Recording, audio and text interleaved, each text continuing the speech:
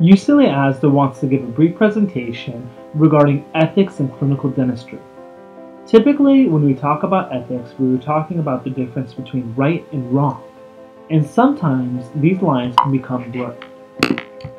In today's lecture, we are going to be talking about the principles of ethics instilled within the ADA Code of Ethics, as well as a couple of different scenarios that may play out in your future practice. We want you guys to be the decision makers and leave your comments in the YouTube comment box below.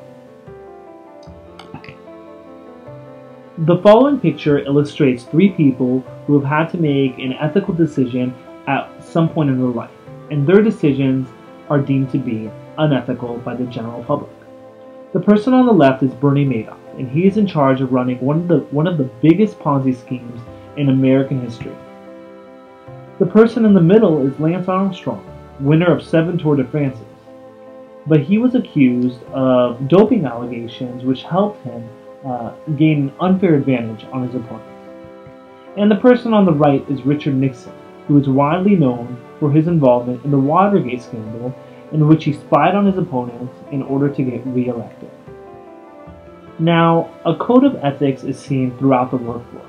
The American Medical Association has their own code of ethics. The American Bar Association has their own code of ethics. Even the American Birding Association has their own code of ethics. And these code of ethics help guide us into basically determining the right decision when confronting a serious dilemma. And this also goes for dentistry. In dentistry, we have something called the ADA Code of Ethics, which is a long document outlining the 5 principles of ethics. The 5 principles of ethics are the following: patient autonomy, non-maleficence, beneficence, justice, and veracity.